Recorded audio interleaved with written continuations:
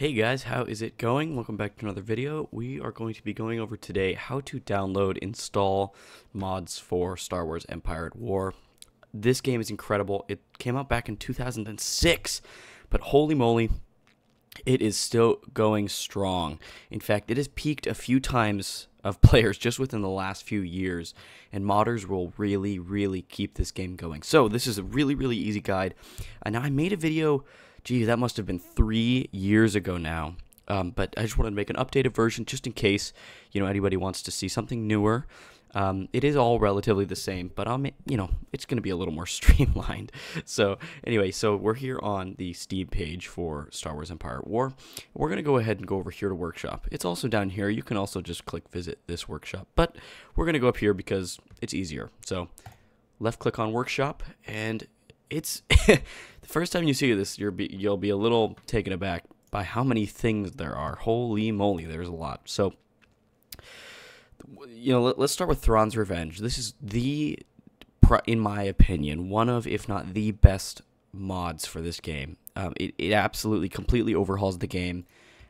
It just adds so many different things, so many factions and everything. It's the most downloaded mod of all time for this game. So here's what you're going to do. You're going to go ahead and click, excuse me, subscribe right here. So I've already subscribed to it, but all you're going to do is left click, and that's it.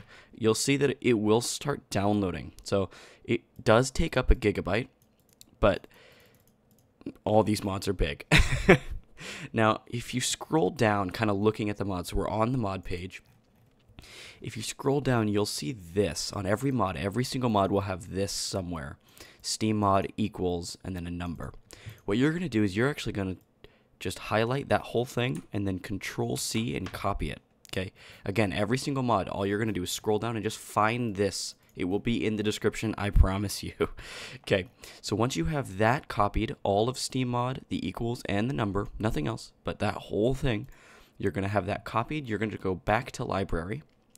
You're going to go over here. If you see my mouse is on the left side of the screen, you're going to right click on the game, and you're going to go down to properties.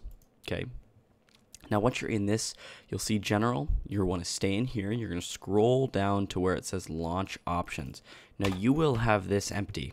This will be empty, just like this. What you're going to do is you're going to Control V and paste that right here. So remember back on that mod page when we found the Steam mod equals and then the number, you're going to put that matching mod, that Steam mod equals, and then that number into this slot here. So if I'm doing Thrawn's Revenge, which is the one that we just looked at, it's going to be this one. But each mod will be different, and each mod will have a different number. So make sure to get the matching number in there. Okay, so once it's downloaded, once it's fully done, you're just going to close out of here. You're going to click play and launch with Forces of Corruption. It will give you this little menu. Always launch it with Forces of Corruption. If you launch it in just the normal play Star Wars Empire at War, you will launch the base game with no mod.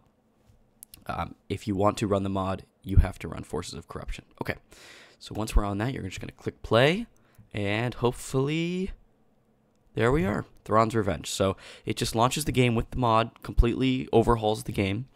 And if you're wondering kind of what the difference is between Forces of Corruption and the normal game, Forces of Corruption was actually added to the game by the devs to help with mod capabilities.